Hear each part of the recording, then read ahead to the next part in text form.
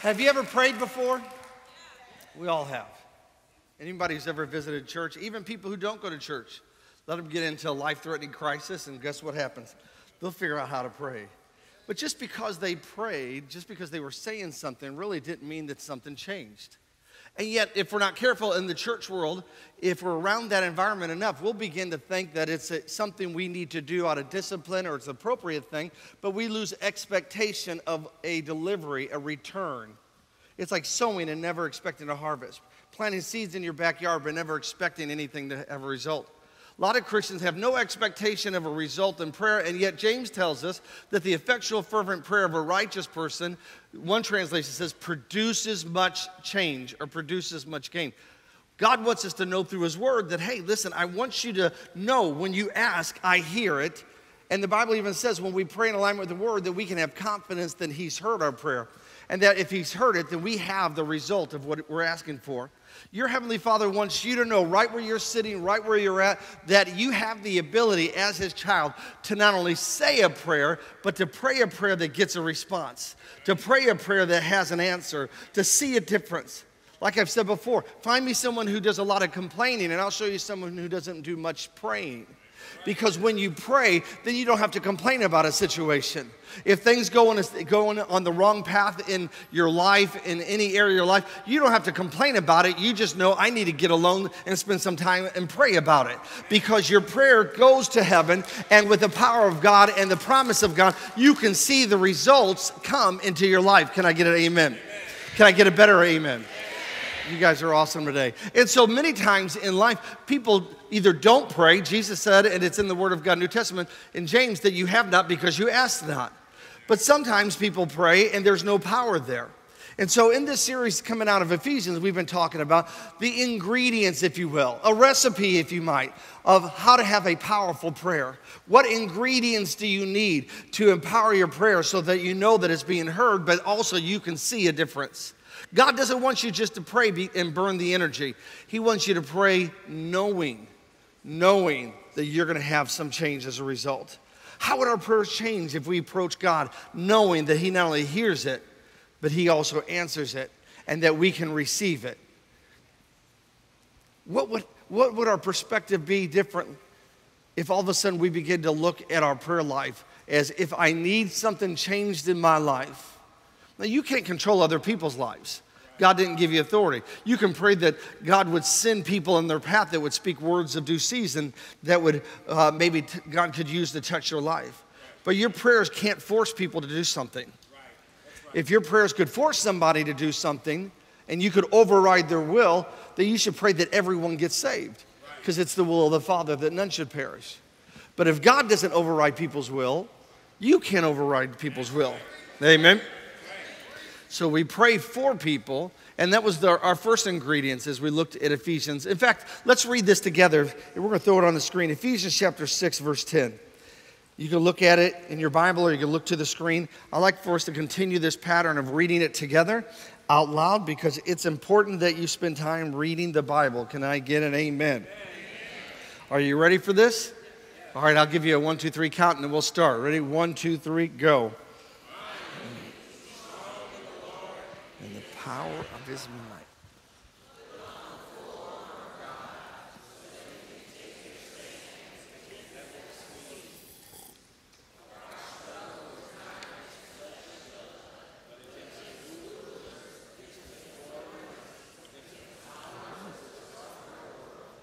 Against the spiritual forces in the heavenly realms. Therefore, put on the full armor of God.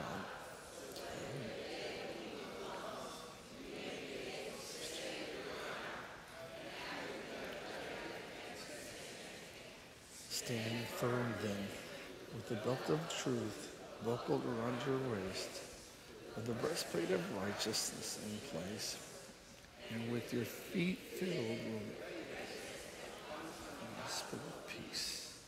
In addition to all this, take the shield of faith with which you can extinguish all the flaming arrows of the evil one, and take the helmet of salvation, the sword of the Spirit, which is the Word of God, and pray in the Spirit on all occasions all kinds of prayers and requests. With this in mind, be alert and always keep on praying for all the Lord's people. Give yourself a hand clap. You did fantastic. Let's open with prayer. Father, we thank you for the opportunity to come together. We thank you for the truth of your word that brings freedom and liberty.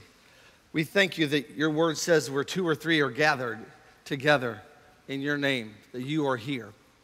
So, Father, we open up our hearts, our minds, our understanding. We ask you to speak into our lives today. Let not one person today leave this place without experiencing your presence, the truth and power of your word. We worship you today. Just lift your hands before the Lord right now. Father, we worship you today. We shake off every distraction. We shake off every attack of the enemy. We shake off every burden that would weigh us down today. And Father, we have chosen to prioritize you and your word in our life today. We sanctify this moment by the blood of Jesus, and we decree and declare that Jesus, you are Lord. In the midst of every situation, let that come out of our mouth. In the midst of any season and every season, let that come out of our mouth. Your lordship, Lord Jesus, your truth, your word. And I thank you, Father God, that heaven and earth will see. They know already, but they will see in our lives the manifestation, the reality of your word coming and developing, demonstrating, displaying in a manner that cannot be denied by the enemy, cannot be denied by those who are against us, cannot be denied by anyone around us, that they will see your goodness in the land of the living. They will see your goodness, Father God. They will see. Let every person here begin to see and experience your goodness, for you are good, and there's none like you. And we give you praise. And everyone said, I've never, like I said before, I've never taught out of the armor of God as a ingredient, recipe, if you will, for prayer. But as I studied this is a different perspective, and I believe it works, and I've been getting blessed. Hopefully you've been blessed out of it. We're working from the last of the verse all the way up. In quick review, we've talked about the recipe for powerful prayers. The first one was pray for other people. If your prayers are only about you, you'll probably find that your prayers have no power, because all of a sudden, everything's focused just about you. It's not that your needs aren't important. It's not that God doesn't notice it or you don't have a situation. But the Bible tells us in Job that when Job began to pray for his friends, God turned it and restored back to him twice what he had lost. James says you have not because you ask not. You fight and you're getting around fighting with people because you want what they have, and then you don't have it because you don't ask. But when you do ask, you ask with the wrong motivation, because everything's about consuming stuff to your comfort and to your own passion and desires. You don't care. Many Christians don't have any qualification in their prayer because their motivation is all about what they want. They haven't found out, God, what do you want in this situation? Right. Lord, what do you want to do? Everything's about me, satisfy me, make me happy. And God wants you to be happy. But if your top priority is your happiness, you'll find out you'll be missing the joy of the Lord. Don't shout me down, church. Pray for others. Say, pray for others. And I love that because through the context of Ephesians, it's talking about you being in battle. But he said, pray for other people. Pray for other people. Pray for other people. Because what you sow or make happen in others, God will make happen in you. You might not get a list of people saying, I'm praying for you, but I know God has the ability. That's where we trust the Lord. The Holy Spirit can orchestrate and coordinate the hearts of people that are sensitive toward Him. Have you ever been there? All of a sudden, you just had a tug from the Lord. I need to begin to pray.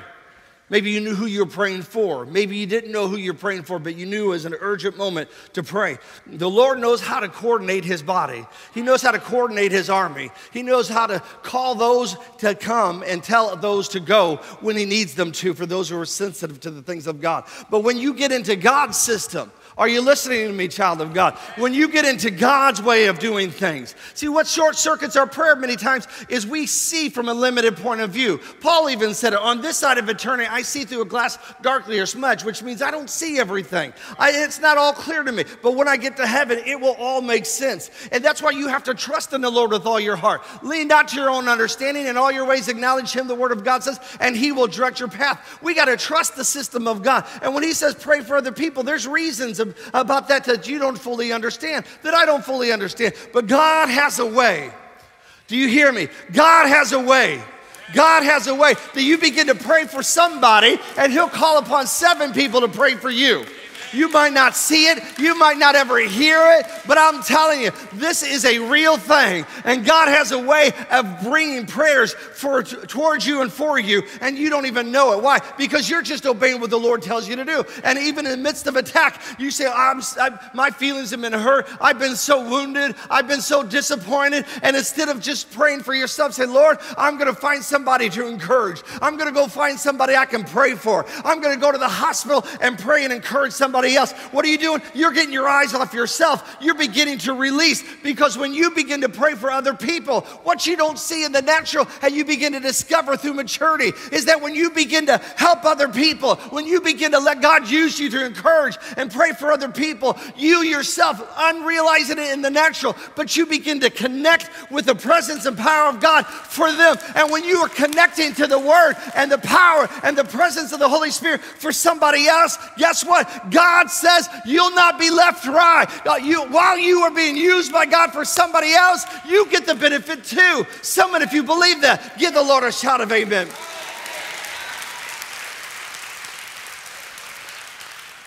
We found the second ingredient that we've talked about. When you pray, if you want powerful prayers, always have, according to the text, it said the sword of the Spirit. Always have the Word of God. Let the Word of God define the promise. Let the promise and Word of God define for you the level of your prayer. You say, oh, I'm praying for. What scripture do you have? If you can't quote a scripture and it's referenced quickly, you know what that tells me? You have not spent a lot of time on that verse. You don't need to know 50 verses. Get 1 or 2 and spend time thinking about it, praying over it, memorizing it, speaking it so you can hear. Romans 10:17, faith comes by hearing. And so that when the devil tries to poke you, you know what comes out of your mouth? Just like when Jesus was tempted, that he didn't have to say, let me think about it. He said, it is written. He didn't say, let me go to the temple where they keep the scrolls so I can find something. He said, it is written. Do you know what happens? A lot of Christians, when the devil attacks them, they have no reference to anything coming out of their spirit, because it's like a well. They have not put anything in. They have not put anything in. But I'm here to tell you that I know many of you, you know what I'm talking about. When you've spent time in the Word of God, are you listening to me today? When you have spent time reading the Word and meditating on the Word, you don't have to remember it. For Jesus said the Holy Spirit will bring to your remembrance what I've said. It just comes out of your innermost being. It'll come out of you. It'll bubble up, and all of a sudden when the devil begins to taunt you in your mind, you won't think, oh no. You'll say it is written, and you'll quote the verse, and you'll have the reference, and you'll have the context of it. Why? Because it's the sword of the Spirit. It's the Word of God. Amen. You say, I think it's just hearing the Word and just reading it. No, it's you speaking it. I'll give you an example of it. Revelation 1, and John heard a voice behind him, and he turned. And when you begin to read Revelation 1, as he saw Jesus, it talks about his hair. It talks about the fire in his eyes, but it also says that he has a two-edged sword in his mouth. The Bible tells us that the Word of God is like a two-edged sword. Sharper than any two-edged sword. What happens? It was in the mouth of Jesus. You say, well, I don't know what that's for. I'm glad you don't. Let's look into it farther. Revelation 19, it says that Jesus one day in the future will come riding on the white horse. Ooh, I just want to read it. It won't be on the screen, but I like this verse. Let me find it for you real quick. I like this verse. Revelation 19. Are you ready? It says, verse 11, now I saw heaven open, and behold, a white horse. See, the Antichrist tries to show up on a white horse. Anti doesn't mean just against. Anti also means instead of. The Antichrist, there is an Antichrist spirit. There is an Antichrist person who will one day in our future, I don't know if it's in our lifetime, I believe it will try to show up and draw attention to himself as the replacement for Jesus. See, the devil doesn't create anything new. He mocks and imitates what God does. He twists what God does. That's what the word wicked literally means. It's a twisting of something else. That's where you get the word wicker, furniture. It's a twisting. The devil doesn't create anything new. He tries to imitate God, to get you to look at him instead of God, to get you to focus on him instead of God, to get you to talk about what he's doing instead of what God's doing. How are you doing? Oh, everything's going wrong. You spend all your time talking about what the devil's doing and not what God's doing. That's what God referred to the spies as saying, hey, listen, who are you going to believe? The evil report?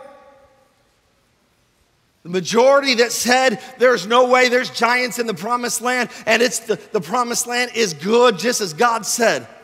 But we can never do it. We can't make it. We are grasshoppers in their eyes.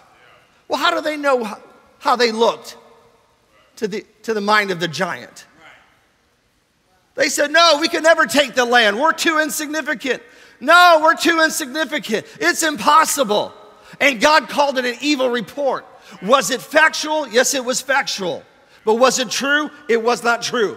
Because 2 out of the minority instead of the majority. Some of you are looking for a majority opinion to guide your life. You don't need the majority opinion. Wide is the road to destruction, Jesus said, and many find that. But narrow is the road to life.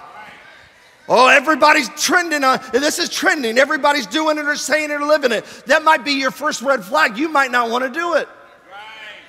Can I get a better amen? But 2 out of the group, only 2 who had the spirit of faith, Joshua and Caleb, and they said, it is what God said. You know, if God told you of the promised land and you saw the goodness line up, the promise line up with what he already told you, don't you think he's well able to get you there? And they said, we are well able, for God will put them into our hands. What did he saying? Hey, listen, it's not about us, it's all about God. It's all about God, and God will take care of what we can't take care of. Quit trying to measure up against the problem. Measure the problem up against your God and come out with the reality that with God, all things are possible. All things are possible, child of God. Never walk out of a discussion. Anybody, if you talk to them and you walk out feeling insignificant or not enough, don't talk to them anymore. They're not from God. When you spend time in the Word of God, when you spend time in the presence of God, you'll walk out with your chest high, your head high, and knowing I can do all things through Christ which strengthens me. For those who are watching, if you ever attended church and they begin to browbeat you and tell you that you'll never make it and you're not good enough, you ought to just graciously get up and leave. You don't need to fight with them. You don't even have to condemn them. Just say, that's not my tribe. Israel had 12 tribes, and the devil's got his tribe. You let people find their tribe. Amen. We're a tribe of God is well able. We're a tribe of, with God, we can do all things. And Joshua and Caleb said, oh, we are well able. They had the spirit of faith. You know, when you tie the word of God, the promise of God to your prayers, it changes. And so Revelation 19, Jesus, I was reading that. Ooh, let's get back to that. And he sat on it, on a white horse, and he who sat on it was called Faithful and True. And in righteousness, he judges and makes war. Oh, what a rude awakening for everybody who thinks Jesus is weak. What a rude awakening it's going to come. You say, oh no, he was weak. No, he allowed himself to be laid down as a lamb for the slaughter. But he said, no one takes my life. I lay it down willingly. In fact, during the process, he's told the disciples, don't you know that it was like shock. Don't you realize? Don't you know that I could ask of my Father and he would send me an army of angels? Thousands of angels were at his disposal. Thousands of angels. You say, what can an angel do? We'll go back in the Old Testament where one angel wiped out an army. One angel. And thousands of angels were at his disposal. No, when he was here before, he not only came as an example, he came to be a substitute and to lay his life down on the cross of Calvary to pay for your sins. So he became sin so that you don't have to live in sin, so you don't have to be bound in sin, so that you can be the righteousness of God in Christ Jesus and miss hell and go to heaven and know your heavenly Father. If you believe that, give him a hand clap of praise.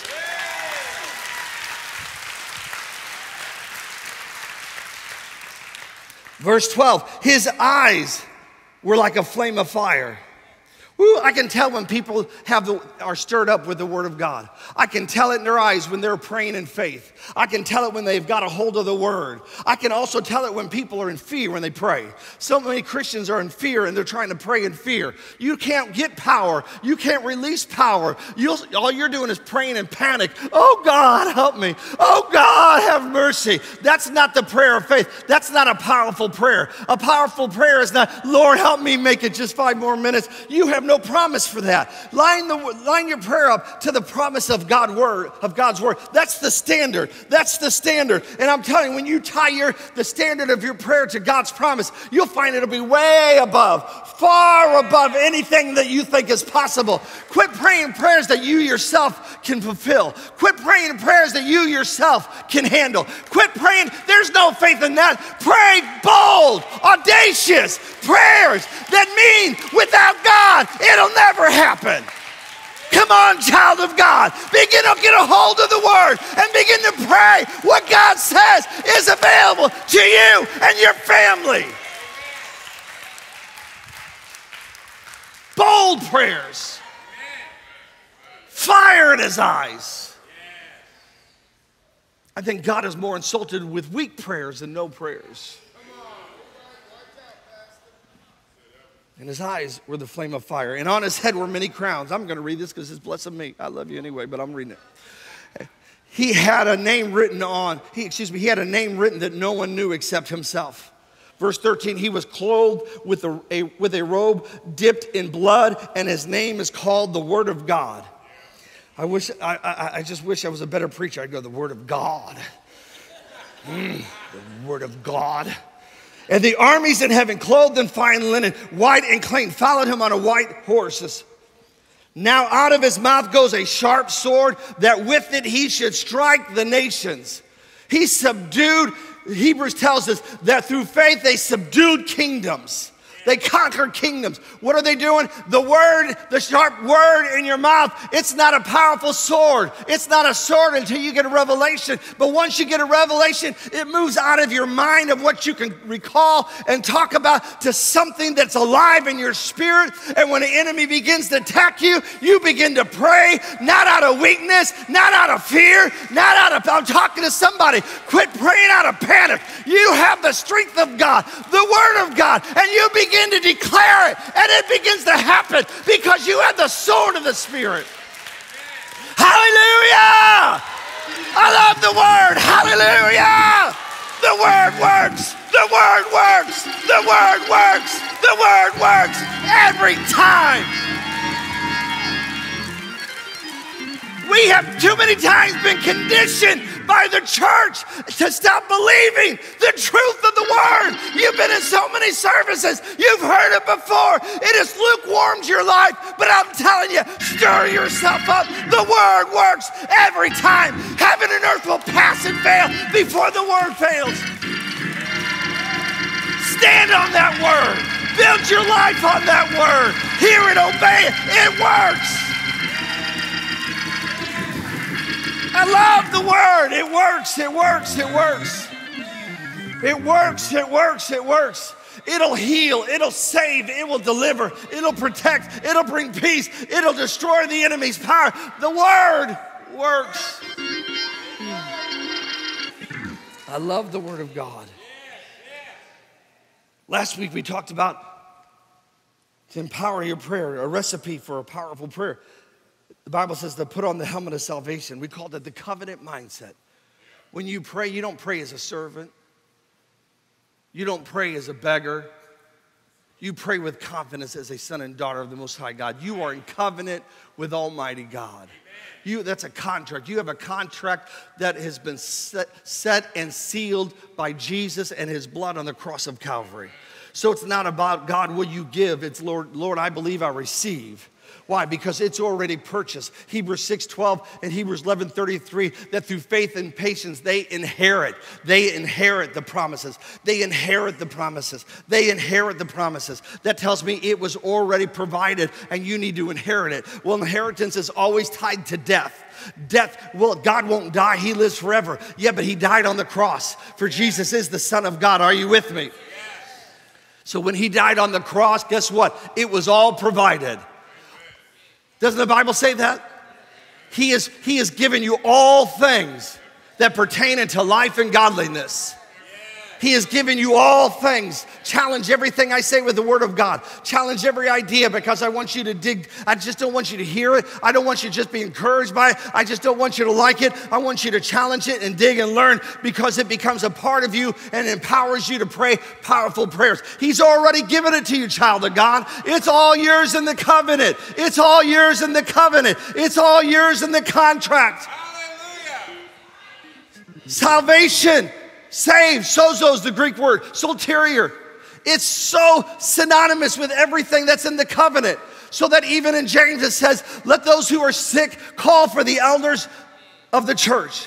And let them pray the prayer of faith, and the Lord will save the sick. What do you mean? Does that mean people say, does that mean they're not saved? No, in salvation is healing, hallelujah. For 1 Peter 2:24 says, by whose stripes you were healed, hallelujah. Not going to be, you were. Healing's already yours. Do you see that? If you understand that healing's already yours, you might not have it. It's like having money in the account. You take your ATM card and said, I'm gonna give access. Someone has deposited, they've wire transferred millions of dollars in my account. Then you go walk around and say, I'm a millionaire. Well, what car do you drive? That doesn't matter. I'm a millionaire. Well, what house?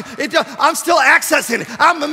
The position has already been created. The deposit has already been transferred. It's all in your account. It's your name on it. You have ownership. Now what do? You go to the bank and make a withdrawal. You go to the bank and say, I want access. That's what you're doing. I'm going to the bank of heaven and saying, it's already mine, and I believe I receive it. Mark 11:24. I'm accessing. Or so many times people are praying for God to do something. He's already entered his rest, Hebrews 4.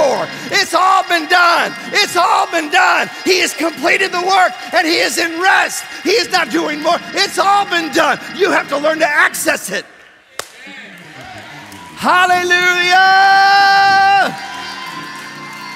Woo, thank you, Jesus. Say, I'm a son or daughter of God. Say, I'm a child of God. For me, I would say, I'm a son of God. If you're a daughter, say, I'm a daughter of God. Say it. Because of that, you can call him Abba Father, King James, Daddy God. You can boldly enter his presence. Boldly pray. Anytime someone prays with a lot of protocol and properness and,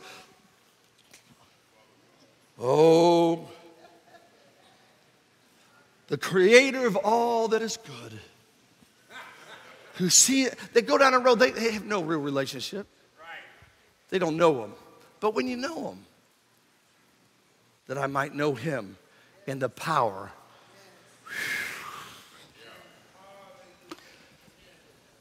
Hang in there. Today, that was just review. I don't know how far we're going to get, but if we stop, we'll stop early, but we're having fun. I'm having fun. Ephesians chapter 6, verse 16 is our key verse today. In addition to all this, take up the shield of faith. Take up the shield of faith with which you can extinguish all the flaming arrows of the evil one. We talk about faith a lot around here. Romans 10:17, faith comes by hearing. Without faith, you can't please God. For he that cometh to God must believe that he is, and he's a rewarder of those who diligently seek him. Hebrews. Through faith and patience, we inherit the promises of God. But you know, when you pray, before you pray and after your prayer, there's still a time frame. Through faith and patience, there is a time frame. Joyce Myers wrote an amazing book many years ago called The Battlefield of the Mind. It's in the process that the enemy's going to attack you. Sometimes he'll try to attack you when you're not expecting it, and he'll try to make you feel so hopeless that you feel like there's no even hope to pray. There's no reason to pray. Nothing can be done about this. Or others, you begin to have hope and you begin to pray and you believe that you receive it, but in the process of time, the devil will begin to whisper to you. I want you to look at this side of prayer that's called the shield of faith. This side of the prayer that's called the shield of faith. Because prayer doesn't just stop after you stop speaking. Right. There is a shield of faith. Say, there's a shield of faith. You have it, but you still have to take it. If you go to battle in the understanding of the way they had warfare, if you go to battle without a shield, then the other areas of your life, even though they may be protected, are more vulnerable. Yeah. Right. But when you have a shield, you have now a space between that which is on the outside being attacked and that which is on the inside. You have a shield of faith. Notice, let me read this again. In addition to all this, take up the shield of faith with which you can extinguish all the flaming arrows, King James says darts, of the evil one. The shield of faith gives you three things. Number one, I'm going to talk about, gives you perspective in prayer. Notice the emphasis on the evil one. Too many people don't know who they're fighting. They fight people, they fight the boss, they fight politics, they fight society. They don't understand that there is a force behind driving many, if not all of those people that are in positions of power. Do you hear me? I'm not political. Even when we tell you to vote, I have a 3-point position on voting. I encourage you to get information and don't use one source as your only source of information. Number 2, pray because we all need God's direction and wisdom. And number 3, vote because it's your constitutional right that has been purchased by the blood of men and women who've gone to battle for our freedom. But too many people, they'll fight over politics. Are you Republican, Democrat, Independent? And they don't understand that there is an evil force behind the scene directing all parties. Right. Not everybody in every party. And there's good people in each party. Right. But to tell me that the people of power is a dangerous thing. Right. Power is a dangerous thing. Power in the hands of people who aren't right with God is horrible. Power can be a dangerous, seductive thing. And people don't want to give up power. The enemy seduces people. It's in politics, it's in government, it's in business. You gotta understand, you can blame the school system, you can blame politics, you can blame people of other race, you can blame people of other jobs, you can blame people that are rich, you can blame people that are poor. We've all heard some slant of some of those, if not all of those, but at the end of the day, the battle's not with people, the battle's against the devil. He's the one that is motivating, he's the one that is driving, he's the one that's imprisoned and bound people. It's easy to blame people for problems, and we don't feel justified that we had to do anything. No, we're to rise up. You have power in your prayer. Amen. So we fix, 2 Corinthians 4:18 tells us, so we fix our eyes on what is seen, not what is seen, but what is not seen or unseen. Since what is seen is temporary, but what is unseen is eternal. Here's what the devil tries to do. The devil will try to get you to focus on what you feel. The devil will try to get you to focus on what you can touch. But the Bible refers to the things around you in this moment as temporal. Now, that's where we get the word temporary. And in the original text, you could define, it's defined this way: things that are subject to change. Yeah. Has your emotions ever changed? Yeah. Has your feelings ever changed? Yeah. If you're in the dating, if you're in a relationship, you have your emotions. I love him, I love him. I don't want to be around him today. Has your income ever changed? Has your body and how you feel physically ever changed? It's subject to change. The devil will try to tell you that which is temporal, symptomatic, is permanent. And God said there's only one thing that's eternal, Psalms 119, and that's the establishment of his word. What is he saying? Don't be moved by what you feel, hear, see. Be moved by the truth of the word of God. And when there's a storm beating on your house and the devil says your house is caving in, you're going to get flooded out, you don't have a place to live, you're going to be homeless, say, nope, nope, nope. The word of God says, because I have heard and obeyed the word, my house is built on something stronger. It's built on the foundation. You don't see foundations of homes. People don't walk by and say, woo, look at the foundation of that house. It doesn't get much attention until there's a storm. You don't look at the root system of a tree. It doesn't get much attention until there's strong winds. But the Bible says in Psalms 1 that those who are planted in the house of God, guess what? They have a root system. They have a root system that has access to life and water and nutrients that doesn't have to come from an occasional rain. They have access to what is not seen.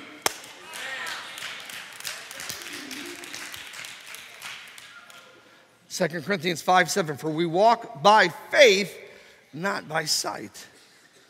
Back to our key verse, Ephesians 6, verse 16. In addition to all this, take up the shield of faith with which you can extinguish all the flaming arrows. Say all the arrows. Say just not some of them, all of them. Just not a few of them, all of them. This is what's available to you and I. We're all growing. Say I'm growing. So if you're not there, don't get upset. But all the arrows, all the arrows, all the arrows, all the arrows. The shield of faith will not only give you a perspective in prayer, the shield of faith gives you power in prayer. Amen. When you begin to operate and lift up that shield, what are you saying? You're telling the arrows that used to hit you, no more. Yes, yes. You are drawing a line in the sand. Right. You are creating a boundary and saying no farther than that. I might not be able to stop an arrow from coming my way, but I can stop it from getting to me. Are you listening to me? You have authority with the shield of faith. You lift up the shield of faith and it stops it. Those arrows might hit it, but they don't hit you. They're hitting the shield. They're hitting the shield. They're hitting the shield. They're hitting the shield provided by faith. They are a barrier of protection. Are you listening to me? And though it might be a storm around you, it's not getting on the inside of you.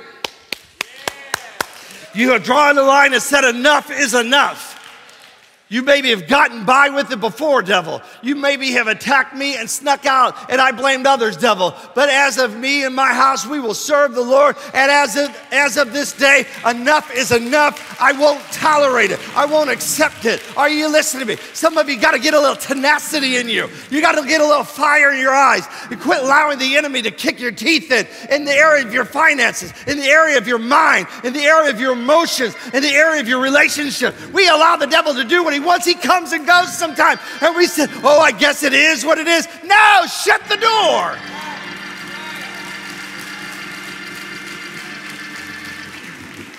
Jesus canceled in Mark 11. Look it up in your own time. Jesus came to a fig tree expecting figs because he saw the leaves. And when there was none, the Bible says that he canceled the assignment. That's my translation. He canceled its assignment. He canceled the assignment of the one who created it for him. That fig tree was created by God. That fig tree was created by the word of God. For John 1 tells me that all things were created by him and for him, and without him nothing was made that was made. Are you listening to me, child of God? So the word of God, the heart of the Father, spoken out by the Spirit of God, the word of God created all things. And if the word created it, the word can cancel it. And so the word showed up at the fig tree, and it was called and demanded, even though it wasn't its natural season, it was its divine season. Some of you are looking around and say, it's too late for me. That's the natural season. I'm telling you, there's another season that supersedes the natural season, and that's heaven's season. That's the divine season.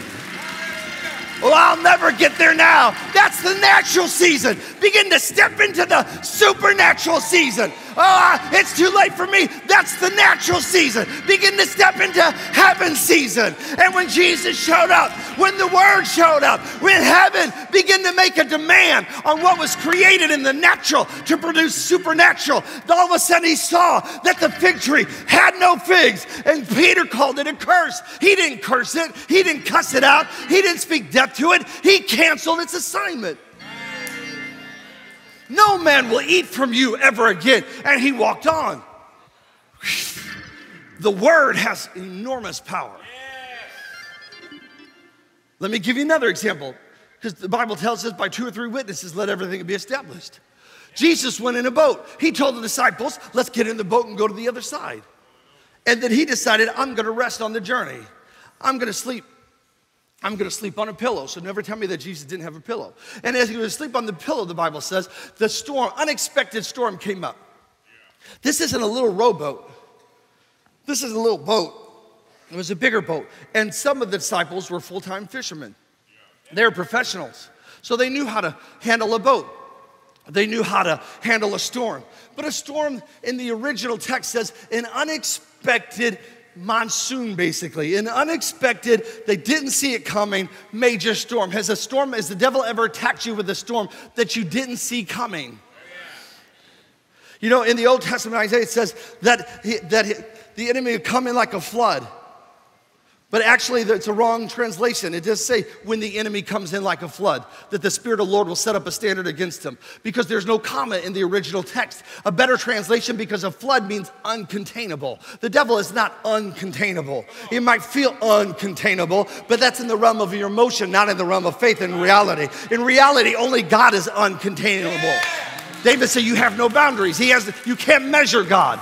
And so actually, it actually better interpreted saying that when the enemy comes in, like a flood, the Holy Spirit will step in. When the enemy comes in, like a flood, the Spirit of God will step in.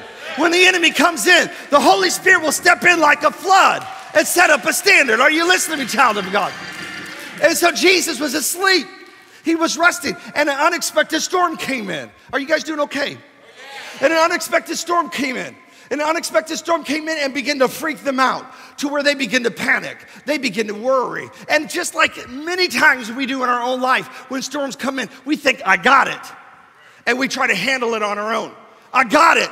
I'll make it work. I got it this time. And then all of a sudden when it's not working, we begin to panic. We begin to sink. We begin to worry. And guess what they did? They begin to blame Jesus. Don't you even care? If someone came to you, your children did that, you'd be like, why are you blaming me? I didn't create the storm. Right.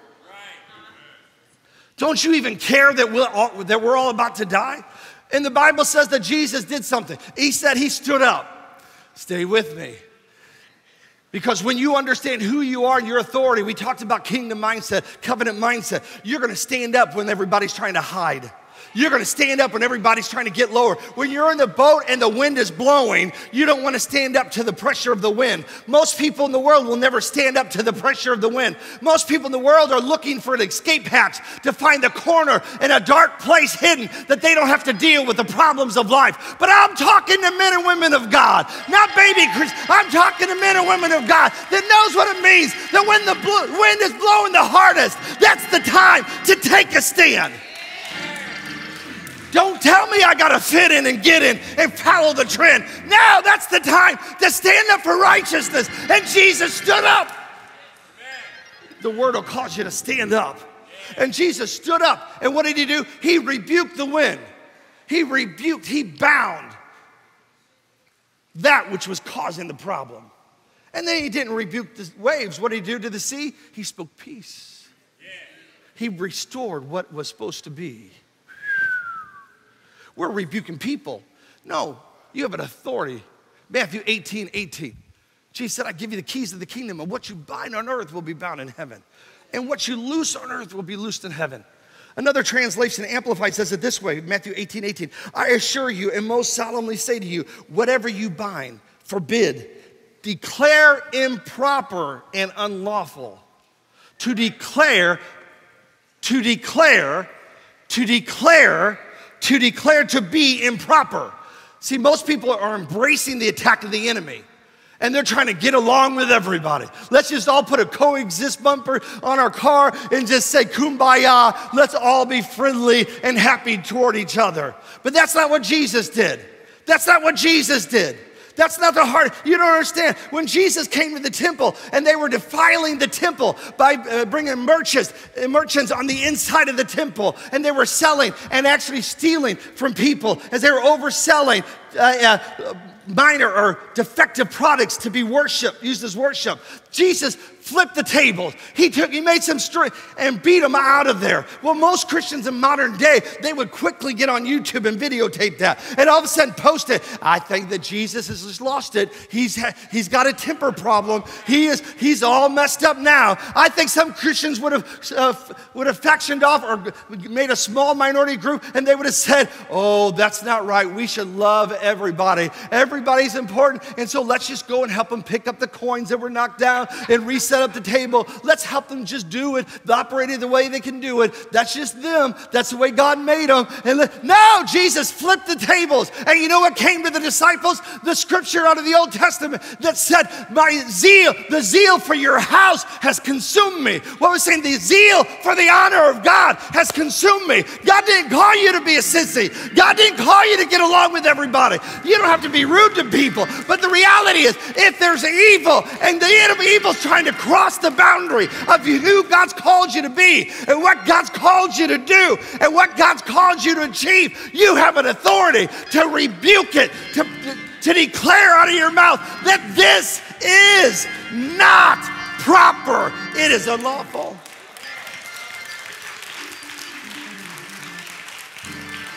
Last but not least, the shield of faith with which you can extinguish all the flaming arrows.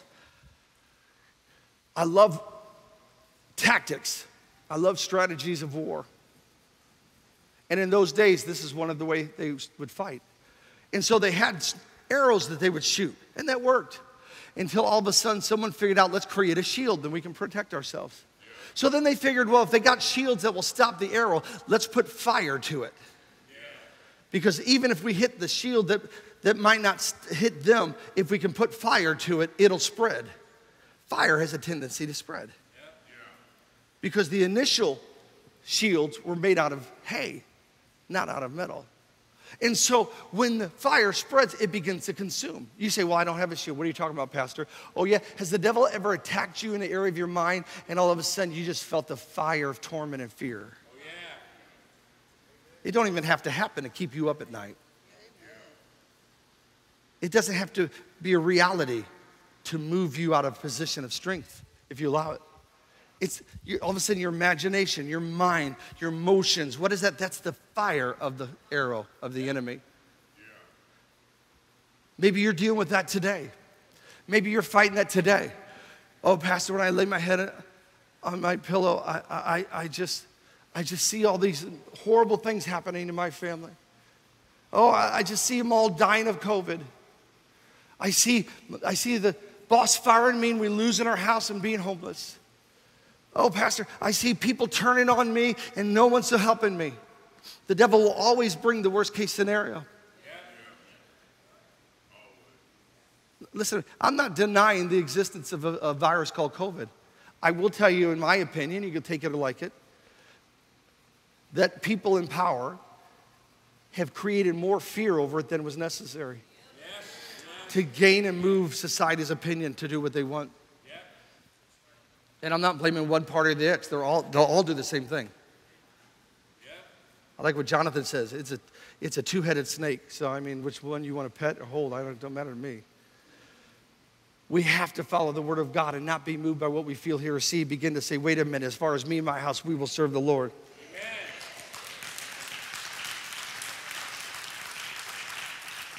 The fire of the arrow is fear and torment. The fire of the arrow is the fatigue of you trying to do it on your own. Hebrews 4:10 says, for anyone who enters God's rest also rests from their works. The shield of faith not only gives you perspective in prayer, power in prayer, but gives you peace in prayer. You can pray with urgency that comes from the fire of the word, but not panic that comes from the fear of the enemy. Amen. See the difference? It's so subtle that many people miss it. Some are praying with so much energy, but it's from the fear of the enemy and not from the fire of the word. But when you have the shield of faith, you realize it's not about you, it's about what God can do. Just like Caleb and Joshua said, God is well able. We are well able because God will put them in our hands. What were they saying? We are going into the promised land and we are taking it because God is on our side. David said to the king, King, your servant David will take this giant. I'll deal with him. And he stood before Goliath and said, this day your head will be removed. This day I'm going to cut off your head. That is a declaration of faith because he didn't even have a sword. But you don't always have to understand how it works. You just simply believe and obey. Amen. And when you begin to stand and say, I don't know how God's going to do it. I don't know when God's going to do it. Like we've taught you before, when you don't know how, when you don't know when you don't know where, don't feel panic. All you need to know is who. If you know that God is on your side. And with him, all things are possible to him who believes. Amen. The devil will try to get you in the battle. Well, how's that going to happen? I don't need to know how. Why that even? I don't need to go down that road. All I need to focus on is on who. He will give you peace. Philippians 4, verse 6 through 7. Be anxious for nothing, but in everything by prayer and supplication. With thanksgiving, let your requests be made known unto God. And the peace of God, which surpasses all understanding, will guard your heart and your mind through Christ Jesus. In closing, the shield of faith gives you a perspective in prayer. The shield of faith gives you a power in prayer. And the shield of faith gives you a peace in prayer. There still might be storms, but on the inside, you have a peace that exceeds your understanding, which means you don't know how or why it's working, but you have it. A peace that exceeds, doesn't make sense to your natural reasoning. Peace in prayer. So let me encourage you, take the shield of faith and extinguish all the fiery darts of the enemy today. In Jesus' name. If you believe you receive that, give the Lord a hand clap of praise. Amen.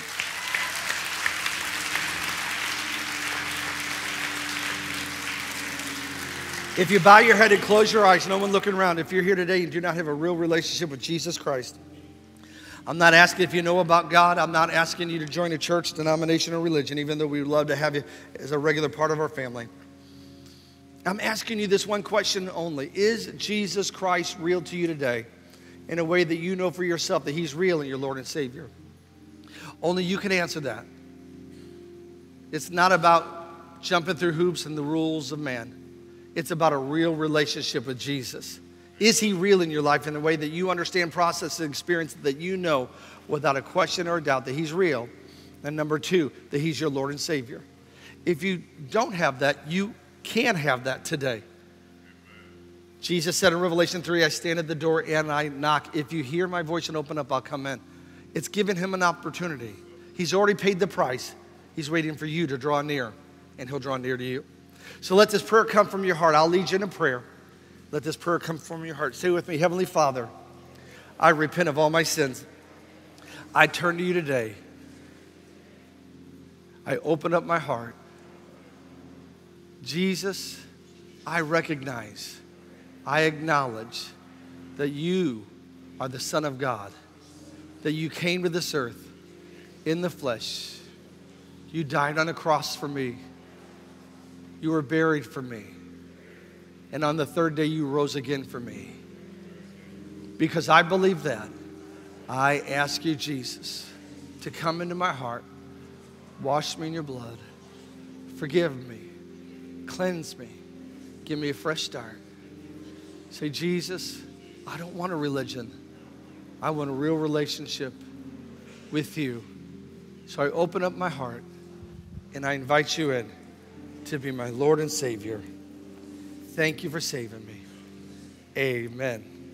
Now, if you prayed that prayer and say, Pastor, that prayer was for me, just so I know who I was praying with, at the count of three, I want you to just lift your hand and wave them at me. In this size congregation, it's a little harder to see sometimes, everybody, but lift your hand real high so I can see it and wave. 1, 2, 3. Pastor, that was for me. Who was it? See the hand. God bless you. Second, third, fourth hand, fifth hand. God bless you. Over here. Anybody? Sixth hand. God bless you. In the center. Seventh hand. God bless you. Anybody else in the center? Over to the right. Anybody? 8. God bless you. In the far back right. God bless. Anybody else? Anybody else? I feel there's somebody else. Who are you? You say, what is it? Thank you. God bless you. 9. Anybody else? Lift your hand real quick. Let me pray over you. Father, for everyone who raised their hands in prayer. Father, in the name of Jesus, according to your word, I ask you to give them supernatural strength and boldness in their inner man by your Spirit. I thank you for the infilling of the Holy Spirit. Right now, anoint them, strengthen them. Let them never be the same as they walk out of here. They will never be passive against sin again. They will be strong in the Lord and the power of your might. I thank you for supernatural power and strength in Jesus' mighty name. And everybody said, Amen. Listen, I want you, go ahead, give the Lord a hand clap of praise for that. Isn't that awesome?